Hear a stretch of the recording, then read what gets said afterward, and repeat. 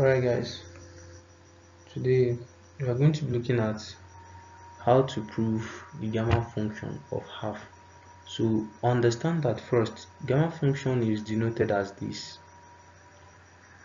It is denoted as integral of t raised to the power of x minus 1 then e raised to the power of minus t dt. So this is this how the gamma function is denoted. So now if you want to for the gamma function of half, so what you need to do is just replace half with, and you replace here anywhere you see x you put half. So it's going to give us infinity, then this one we are going to have t raised to the power of half minus 1 then e raised to the power of minus t dt. So which means that the gamma function of half is equal to integral, then integral of what? Half minus 1 will give you t raised to the power of minus half. Okay, then e raised to the power of minus t dt. Good. So now, so what do you need to do? The next thing you need to do is that in order for you to integrate this, you need to say let t be equal to u squared or whatever you want it to be. So but me, I'm using u. So the next thing is you differentiate t with respect to u. So your dt du will be equal to what? 2u. Okay, so now the next thing you do is that you can call this one equation 1. So what you do next, you are going to insert all these values into equation 1. So but before that, you need to know what your dt is. So when you cross multiply, you discover that your dt is equals to 2u du. So you come back and say that the gamma function of half is equal to the integral of, instead of writing t, okay, we are going to write u squared, because now that your t is now u squared, then e raised to the power. So instead of writing minus t again, you are going to write minus u squared. Then multiply, instead of writing dt, you are going to write 2u du. I hope you are getting this. Okay, so the next thing you do is that, so here you discover that this 2 will cancel the denominator here, so you are going to have u raised to the power of minus 1 then e raised to the power of minus u squared then 2u du. Okay, so which gives us what? As the integral of infinity, then this so this u, there's u raised to the power minus 1, then u raised to the power of 1 and e raised to the power of minus u squared, then multiply by 2 du. I hope it's clear. So the next thing you do is your gamma function. The gamma function is equal to what? Is equals to the integral of now you are taking the constant out, which is the 2. So you left with what? That's minus u raised to the power of minus 1 and u raised to the power of 1.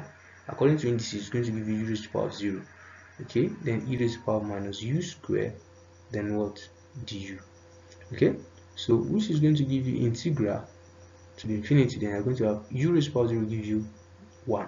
So you'll be left with what? Minus, you'll be left with e raised to the power of u squared du. Good. So now at this point, to further integrate this, what you need to do is that you need to make some assumption. For example, we are going to make two assumptions. One of the assumptions, we are going to say I is equals to, let I be equals to integral of integral of e raised to the power of minus. So instead of writing, you write x squared dx.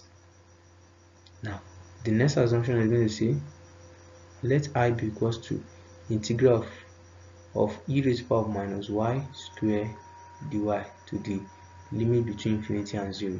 So next thing you do is you are going to multiply it. So your I square now is going to give you infinity e raised to the power of minus x squared dx, then multiply by integral of e raised to the power of minus y squared dy.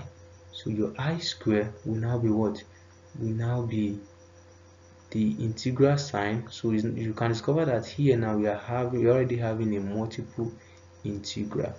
So multiple integral. So this is an example of multiple integral. Good. So your I square will now be integral. Okay, so here what do? You are going to find you are going to use indices. You know, if you use indices, you are going to have x squared plus y squared then dx dy. Okay, so you can see that this is going. Okay, so let's move on to the next. What is this? Yes, we have it to be e raised to the power of minus x square plus y square then sorry, this is supposed to be dx dy.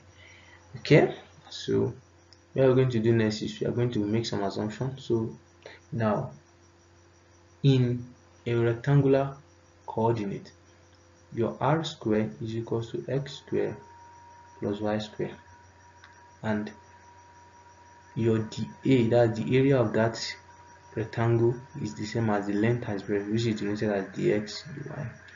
And also for your polar coordinates, because we're going to be using polar and rectangle, because we're going to convert in multiple integral, we're going to be converting from polar to rectangular, rectangular to polar. So we want to convert from rectangular to polar. So in polar, your dA is equals to r dr d theta. So and the limit is changing from, it ranges from pi over 2 to what, to 0. So which means that your I square will be equals to infinity, and that's integral of between the limit of pi over 2 and 0, and the integral of between infinity and 0, then e raised to the power of. Now instead of writing your x square plus y square, you're going to write r square. Then instead of writing dx dy, which is now your dA is now in polar coordinate, your dA is now r dr d theta. I hope you understand this. Now, so the next thing you're going to do is you are going to integrate this separately. So first of all, you are going to integrate this one. So sorry, we're going to integrate this one. Okay, so I hope you understand. So you're going to integrate this one. So in integrating this one, so what we are going to do is this, so e raised to the power minus r square r dr then d theta. Okay, so what we're going to do is this. Now we're going to say let w be equals to minus r squared. So if w is equals to minus r squared, so which means that the r will be equals to what, minus 2r. So and if that should be the case, then which means that the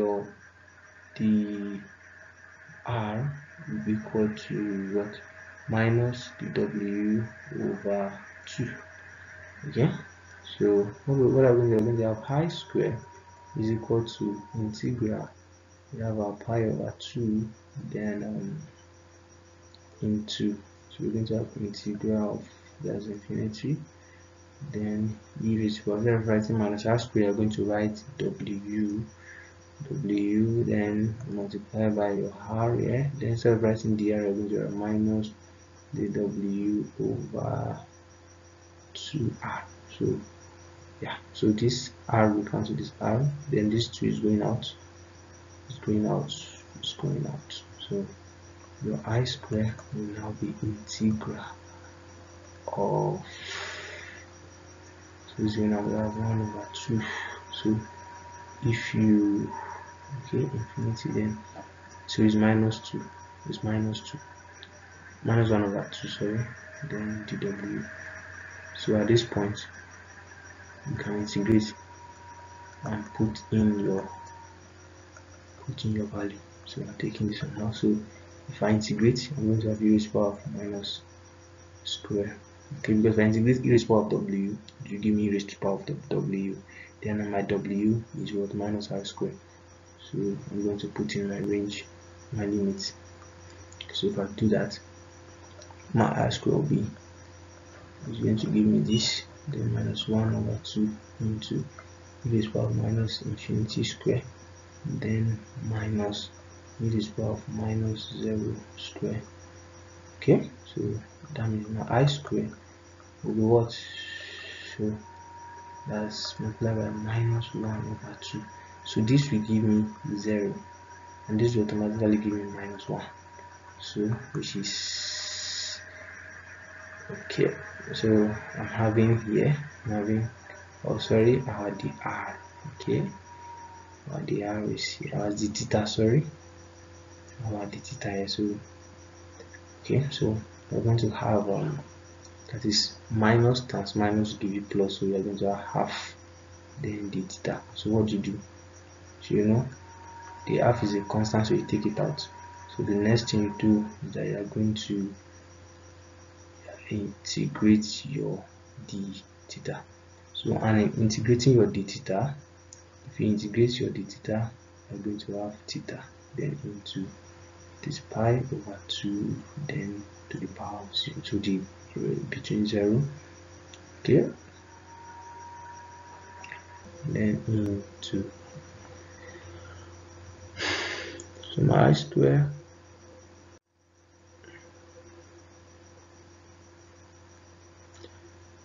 so my I square is now, if you integrate, so theta then raised to the power of pi over 2 then 0, not raised to the power, sorry, the range or the limit. So we have 1 over 2 then into, so I'm going to put in my boundaries, so pi over 2 then minus 0. So when I'm going to have pi over 4. Yeah, that's what I'm going to have. Okay, so which means that my I square is equals to pi over 4. So then if you take the square root of both sides, then my I will now be square root of pi over 4. So which is what? Square root of pi n over 2. Okay, so now what do we do at this point? So at this point, it's called our I is square root of, but then don't forget that from the beginning we know we are saying that the gamma function of half is equal to what? We prove it when we say it is equal to 2 integral of what? Of e raised to the power of minus u square the what? We have du. That's what we prove it to. So now at this point you remember that we let this one to be I, so and we've gotten our I to be pi over 2, so we cannot say that gamma function of 1 over 2 is equals to 2 multiplied by square root of what? Of pi over 2. So these two cancel these two, then we are going to have 1 over 2 is equals to square root of what? Of pi. So we have successfully proved that the gamma function of half is equal to square root of pi. Thank you for watching, and if you enjoyed this video or this video has added value to you, I want you to like, to share this video, and also subscribe.